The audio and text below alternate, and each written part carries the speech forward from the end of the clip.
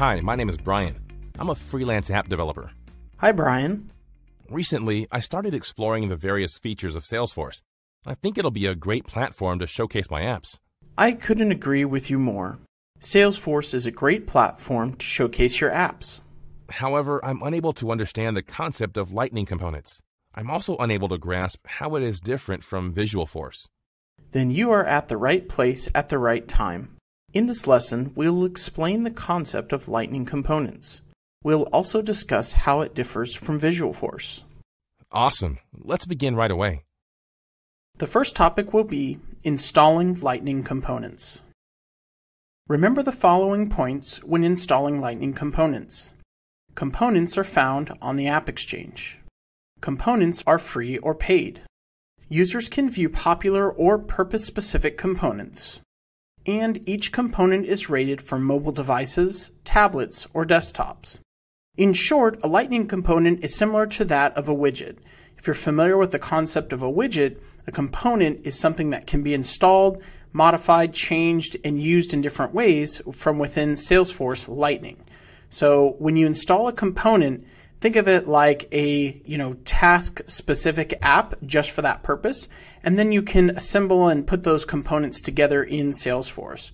So let's jump over to the AppExchange and see the process of installing a component. So here we are on the Salesforce AppExchange. First, click on Components. And you can see here, there's a list of components that are available. Now, if you scroll down, you can click on any of these and see some additional details about the component itself. For example, we're looking at this currency conversion tool. It doesn't have any ratings yet, and it's free, so you can install this Lightning component to convert amounts in currencies in Salesforce.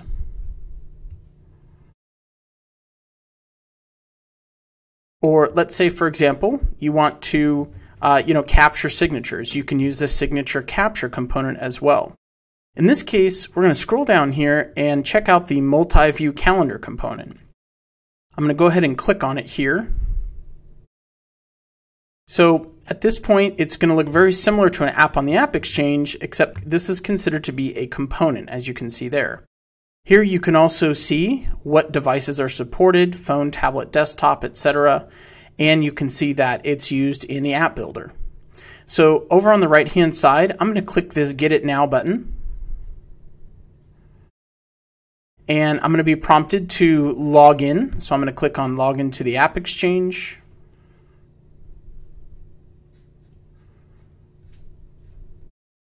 So at this point, I have the option to choose Installation and Production or Sandbox. I'm going to choose Sandbox.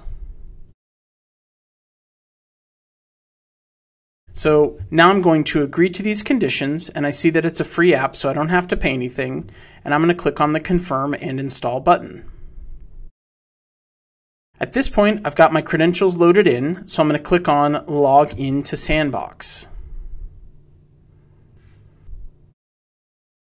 Now, on this page, I can choose who I want to grant access to this specific app.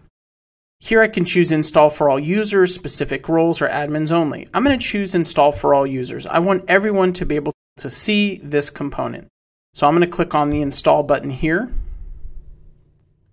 So now we can see that the installation process has completed, and we're going to be taken directly into the Salesforce Lightning view here. So now that Salesforce Lightning has loaded, we're going to jump over here into the setup area. Under Quick Find, we're going to check out Install and check out our installed packages. Here you can see that the multi-view calendar component has been successfully installed. So if you want to actually see what's in this component, you can click on the View Components button.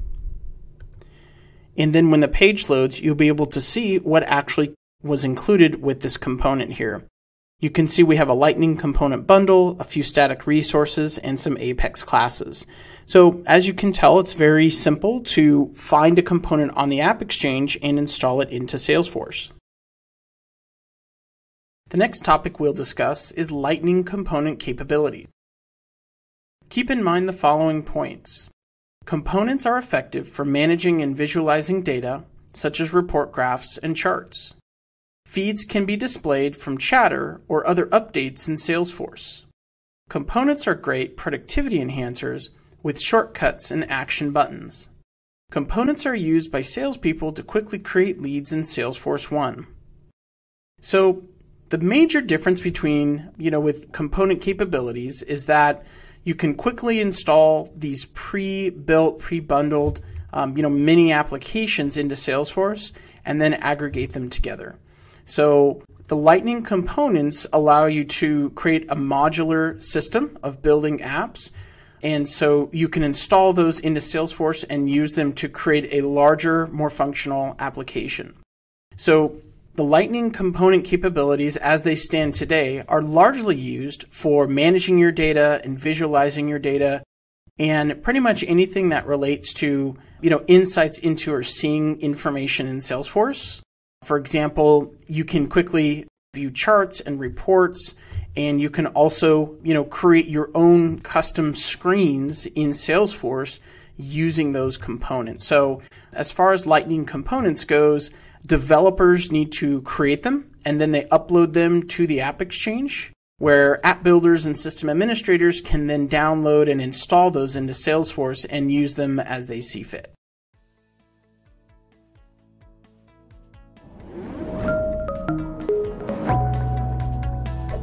Hi there, if you like this video, subscribe to the Simplilearn YouTube channel and click here to watch similar videos. To nerd up and get certified, click here.